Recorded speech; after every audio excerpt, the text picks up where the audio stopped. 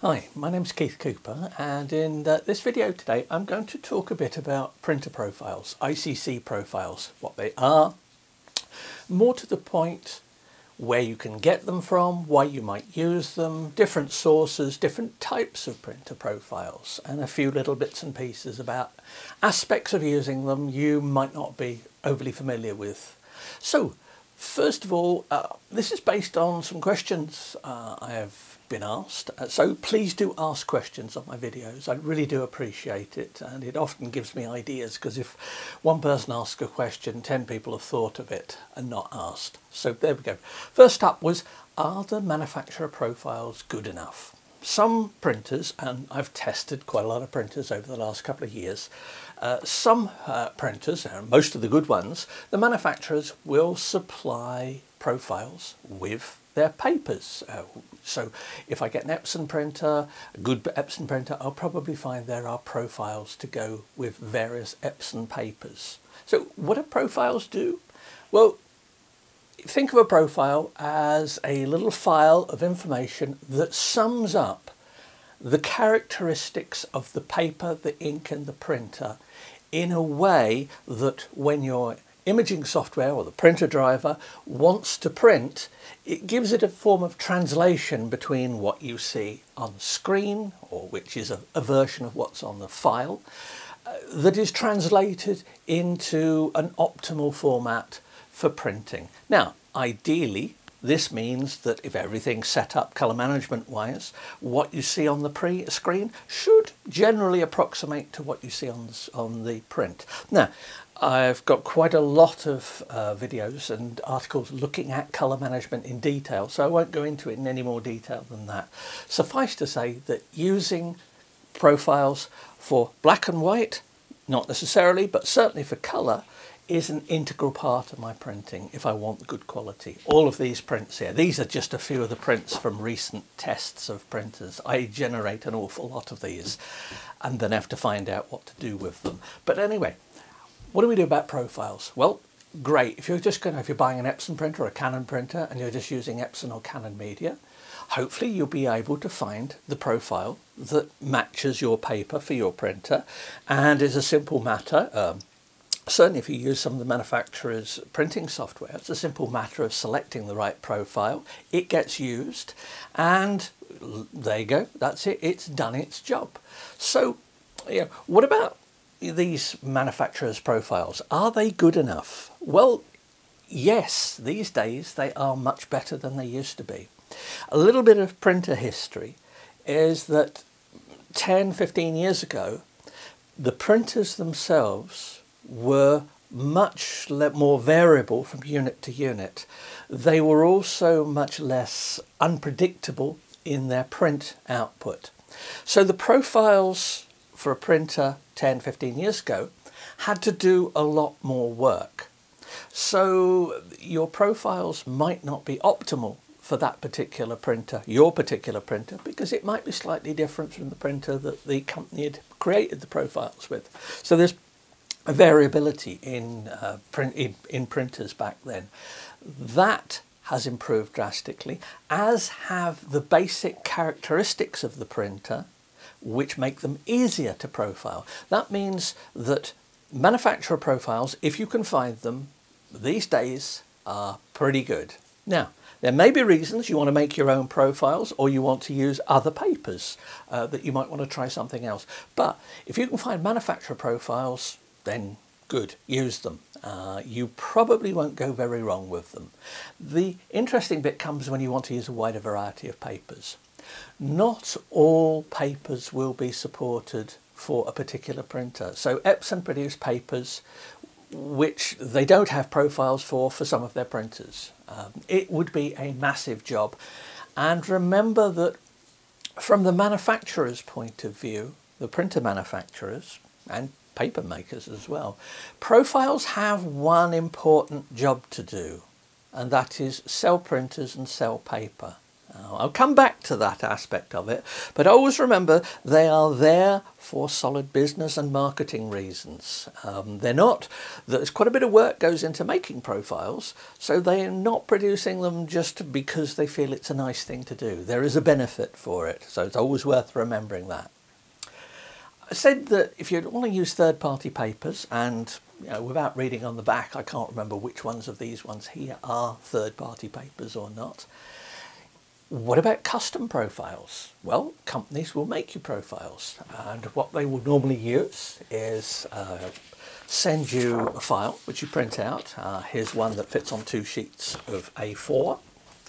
Here's one that fits on a single sheet of A3 plus, or 13 inch by 19 inch. They'll send you that file, you print that very carefully and make sure you follow the instructions very carefully in printing it, because if you make a mistake in the printing, the profile will come out wrong.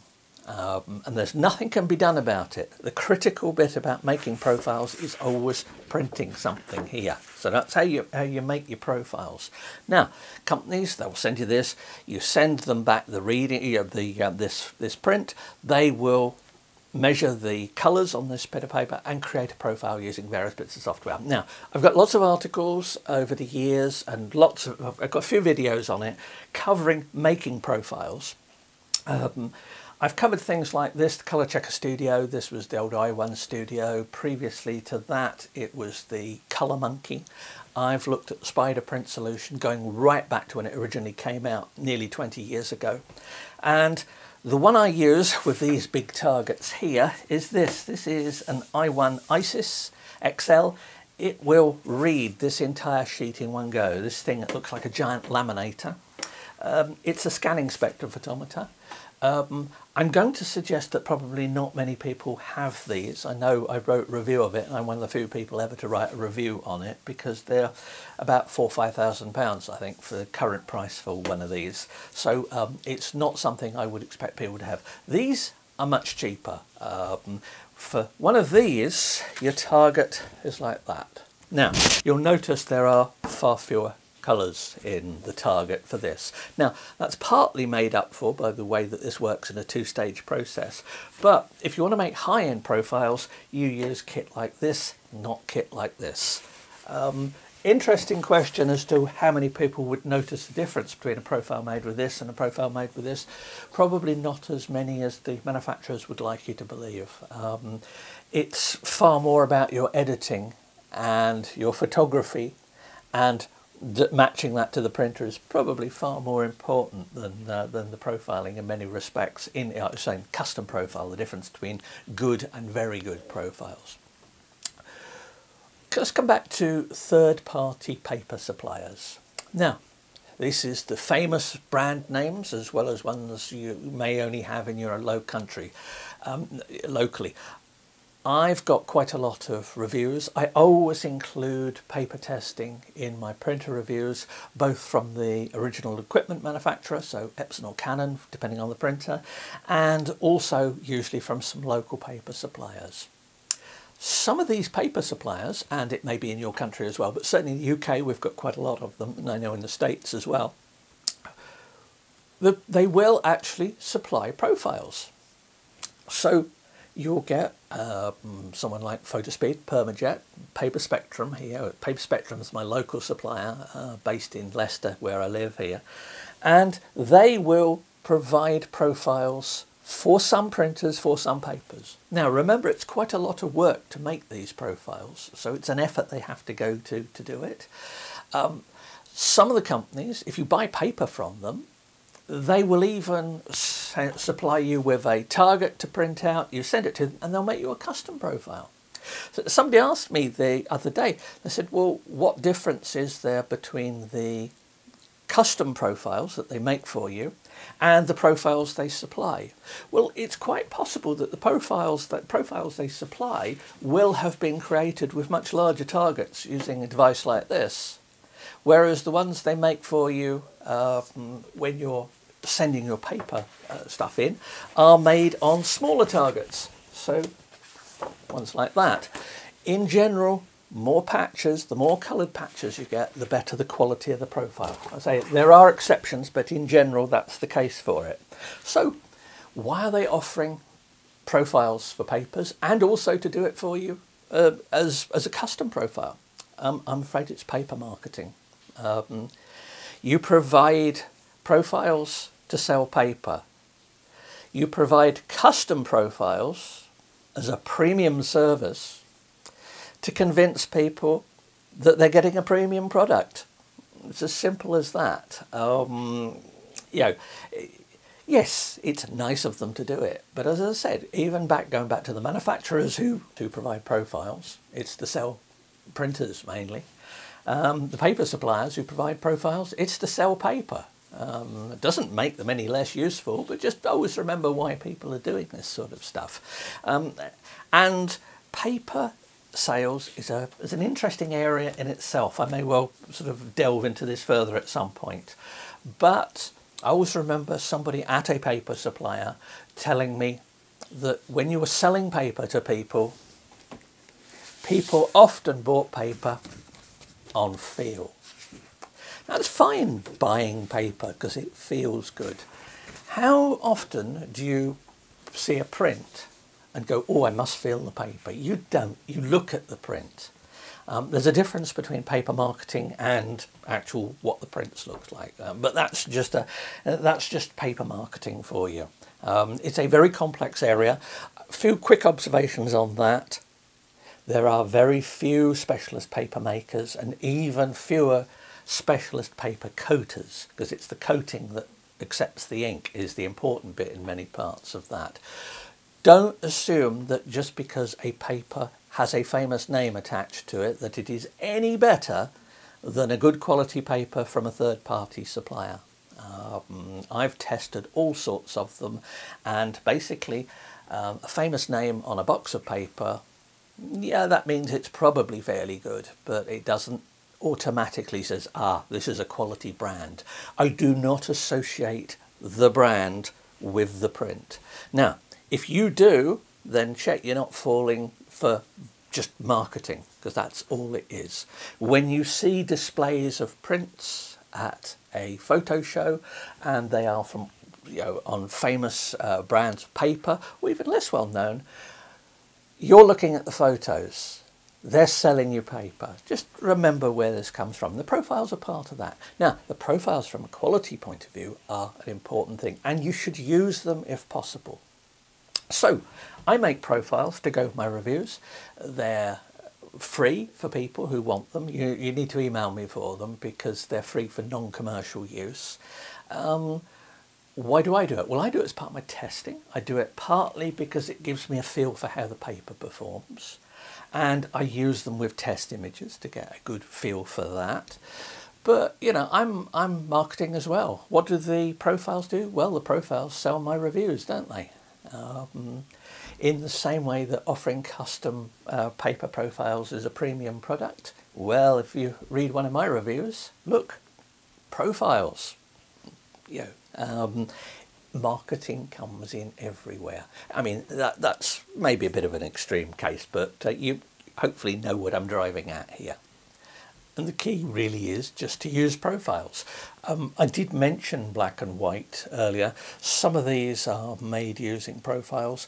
Quite often for better printers though, it's worth checking out the black and white print mode of the driver, because for many papers, many printers, higher end printers, you will find that the black and white print mode gives a more neutral look, better quality look than you get off profiles. Not always. Some of these I do print with profiles, particularly on lower end printers where the custom profiles that I make with all the patches on this really do make quite a difference. If you're interested in making your own profiles, by the way, something like the Colour Checker Studio here may be a bit expensive for something just making a few profiles. If you're a member of a camera club, why not see if there are some other people interested in making profiles to improve their printing? Sharing one of these between people at a club is a great way of making your own profiles, improving your printing, and gives you something else to chat with after club meetings, so at the break. So use profiles. I mentioned uses of profiles that you might not be familiar with. Rendering intents. When you look at your print settings, you'll notice that there is an option for perceptual rendering intent and relative colorimetric rendering intent. There may be others as well, maybe saturation, absolute, but the two main ones are perceptual, relative colorimetric. I get people say, which one should I use? Well, when I build profiles, I build them to produce slightly different results. So what you do, use soft proofing on your system. It gives an indication, it's not foolproof, but have a look at either setting, perceptual or relative colorimetric, for the printer profile, for the rendering intent when you're using it. You may see a difference, you may not see a difference on it. Now, I've mentioned this in a few of my printing videos and things, but I just mention it because it's something people often ask me about using ICC profiles. So profiles, yeah, use them. If manufacturers supply them, use those, try them. If you want to try your own, lots of ways of doing it. If paper suppliers supply them, use them. In many respects, there are some printers where there aren't many profiles. The Epson 8550, for example, some of the smaller Canon printers I've looked at, there just aren't that range of now. So look for paper suppliers that either supply profiles or even make them for you. If you have to print something out, send it off, but look for that. It's a way of getting better quality. And in fact, for some of the smaller printers, using a third-party paper and a custom profile gets you far better results than you will just by using the standard settings. Anyway, that's a quick ride through ICC profiles. If you've got any questions, please do ask. I say it's what gives me ideas for these short videos, and hope that's of use. Thanks.